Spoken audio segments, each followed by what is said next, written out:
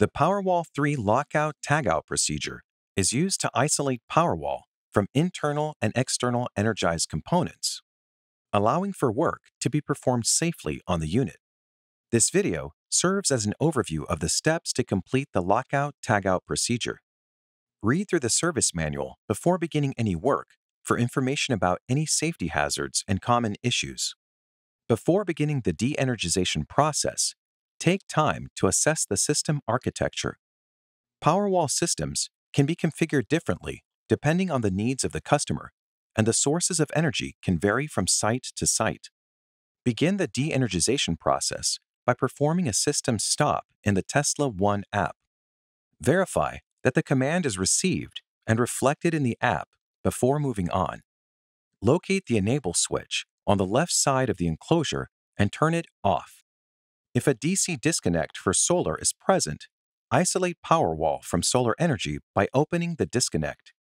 Place a lock and tag on the disconnect to prevent its closure. Next, isolate Powerwall from the home by opening the dedicated circuit breaker.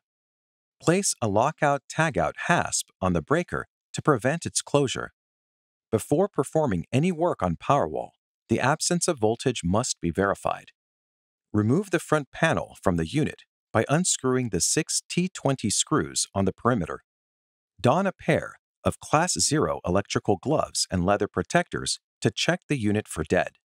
Set a multimeter to measure AC voltage and verify its operation with a known AC source. Test AC voltage by inserting the multimeter probe into the spring terminals. Check the phase-to-phase, phase-to-neutral, and phase-to-ground on all conductors. Next, set the multimeter to measure DC voltage and verify its operation with a known DC source. Test the DC voltage of the solar input by inserting the multimeter probes into the spring terminal. Test between positive and negative of each string, and test between each terminal and ground. If any measurement reads greater than 5 volts, do not proceed. First determine the source of the voltage, remove it, and check the unit again. After all measurements have been verified, check the meter again on the known live source to ensure it is still operational. The procedure to de-energize Powerwall 3 and perform Lockout Tagout is now complete.